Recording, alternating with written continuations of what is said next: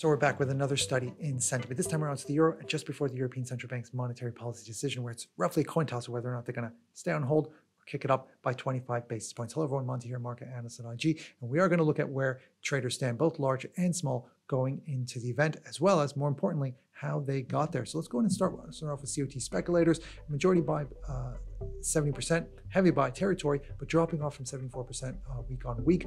There was an increase in long positions, but there was a much larger increase when it comes to shorts, and that, of course, is something to note. Retail traders, or IG client sentiment, we're seeing them at around 66%. I will pull up the platform shortly and show you guys where that is, but interestingly enough, so it looks like they're both in very close proximity, 70% and 66%, but how they got there vastly differs. I'm going to pull up, this is a daily chart, and what we're going to do is we're going to map sentiment onto it. Remember, the dotted line, we're using the left axis, and it's as percent long. So whenever you see the dotted line at, say, 76%, it means that the majority buy 76%, and that means that the minority 24%. And I like to put that red line there so we can see that's the 50% line using the left axis. So whenever the blue dotted or green dotted goes below it, it means that they're majority short. Whenever it goes above, they're majority buy. You can see that towards the end over here, where we are now, they're in close proximity. They're both in majority buy territory, but throughout this period from around mid-July until now, COT speculators have been in majority buy territory, backing off a little bit from what was near extreme buy territory, backing off to 70% as of late. And you can see that for retail traders, IG client sentiment, they were, when it reached the top, they were actually majority shorts, and as prices came down, the shorts got enticed into closing out, the longs started to initiate, and now reaching heavy buy territory. And briefly, they were just shy. At one point, it was around 77%. They were just shy of extreme buy territory before pulling back a little bit because of this gap higher. And I'm going to go ahead and pull up the weekly chart to give you guys a better idea of why is it that they were doing this. I'm going to once again map sentiment onto there, and once again, this really helps to put that red line over there. And you can see that here. And when it comes to COT speculators, majority buy throughout this entire period, they were positioning for further gains, but as of late, they've started to get out. They're not as optimistic now as they were before when this bull trend channel was holding initially. You look at retail traders, and because it was a bull trend channel, and I will bring up IG's trading platform to map that channel as well as take a look at sentiment there. But you can take a look at that, and you see that every time it would go up, whenever the channel reached sort of the top of the channel, you see them go. Longs are getting enticed into getting out, shorts are initiating, so it's the peak in terms of majority sell. It then comes down, majority buy, they go back towards majority buy, price goes back, it makes another run higher.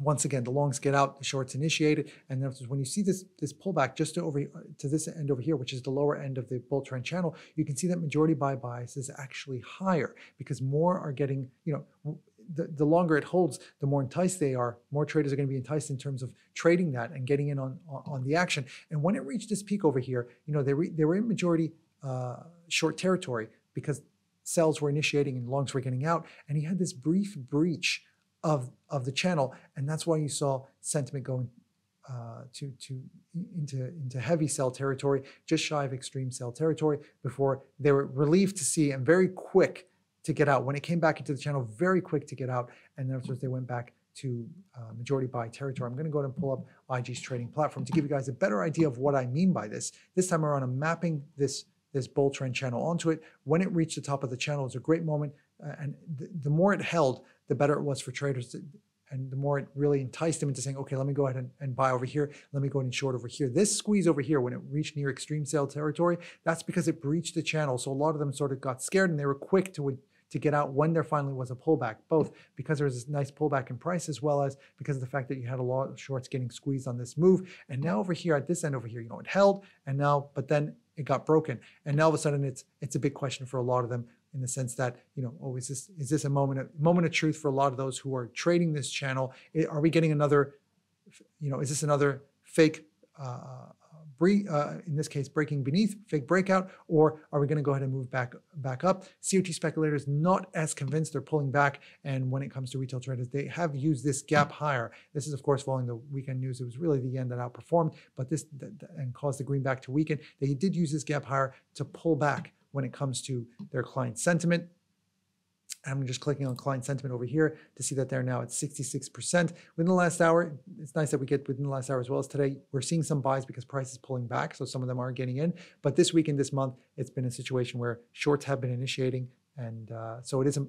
I want to say it's a key point when it comes to to both retail as well as COT speculators on whether or not this channel right here is going to hold. And the ECB being such a fundamental decision means we could end up with significant volatility, just especially because when you add to the fact that it's a coin toss. If it was already, if it's priced in and they don't come in with any surprises, all right, fine, things are pretty straightforward. But when things are in the middle, it means that we have yet to really price in whatever it is that they're going to decide. So I want to thank you guys so much for watching this. Good luck out there. And as always, happy ticks.